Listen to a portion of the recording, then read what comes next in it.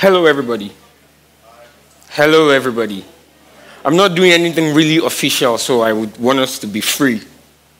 How many of you believe in Africa? If you believe in Africa, let me see you wave your hand. If you believe in Africa, let me see you make some noise and clap for. I mean, it's all about Africa. I mean, some of the videos we watched today, we discovered that a lot of Africans are doing great stuff. And I have put together some certain elements for a piece I title The African. As you listen, enjoy.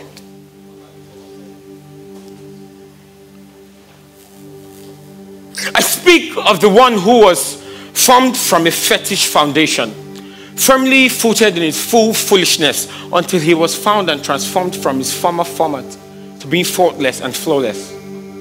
I speak of the one who is black on the outside but white on the inside. The one whose blackness is strength, strength that gives insight in sight of obstacles. I speak of the one whose black is beauty, who is loyal and faithful to his every duty, who is flawless in plenty, who is faultless, never guilty. I speak of the one whose splendor is like the sweet wine of the earth. I speak of you, I speak of me, I speak of us. I speak of the African. I speak of the African.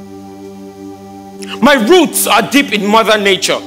My origin is rich with potentials. I am more than a star. I am a legend. I hold the record of the world like the book of Guinness. I am made of black. No needle can pop my happiness. No jazz can make me a low life. I have been destined to live a high life. And from the depths of my soul comes the rhythm and blues of greatness. From the rising of the sun to the setting of the moon, from the day to the night including the noon, from the weekday till the weekend, from the weekday till the weekend. The hills speak of my beauty, not just because I earned it, but because there's an halo of greatness surrounding me.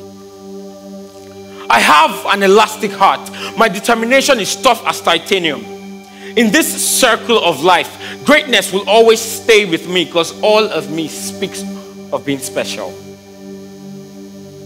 The story of my life is my inspiration. Yes, life may not be easy. Life may not be easy. But I've always got my leg over obstacles.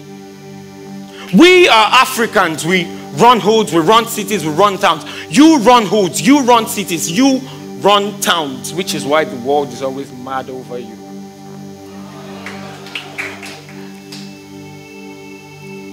You know, sometimes they look at you and say, you are too old to be new, too empty to be full, too rusty to be used, too static to be moved. But that's their view of you. That's their view of us. This is the true African view, who we truly are. You are that you need to make you the you that you will become. You are that you need to make you the you that you will become. You are Y-O-U. Y-O-U, you, young, outstanding, unique. So shine, glow, rule your world. Become a message to nations. Message to nations everywhere you go. The world is like a picture. We are the frame. We have an identity. Africa is our name. Together, let us rise into fame. Because even the weather cannot determine when we reign.